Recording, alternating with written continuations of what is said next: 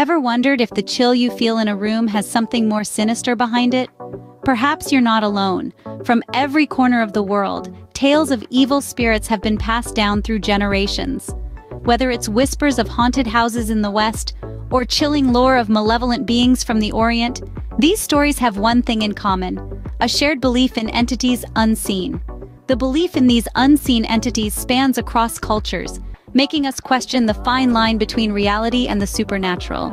Now, imagine a cold winter night, the wind howling outside, and a story that sends shivers down your spine. Picture a young woman alone in her apartment when suddenly the lights flickered and died.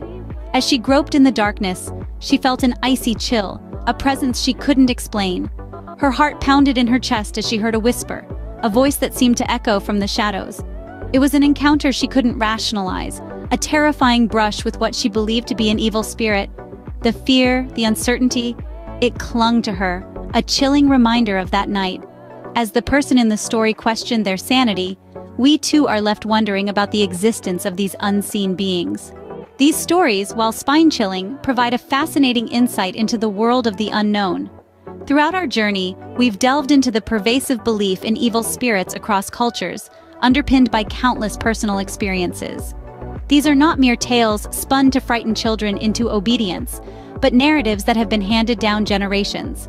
They've shaped traditions, superstitions, and even our understanding of the unexplainable. The allure of these stories lies in their ability to both terrify and captivate us.